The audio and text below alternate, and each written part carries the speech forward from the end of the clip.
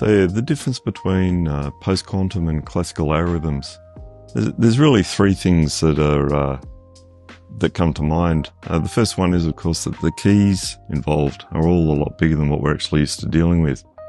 It's obviously going to have implications in terms of, key transmission and everything.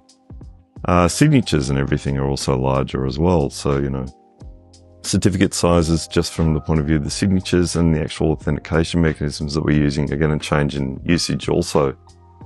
And then finally, there's just the simple fact that not all the algorithms are exactly the same. While the signature algorithms are actually very familiar to anyone who's actually experienced using signatures now, key encapsulation mechanisms, or KEMs, are actually quite different in terms of the way they're used compared to things like RSA key transport or traditional techniques like Diffie-Hellman key agreement.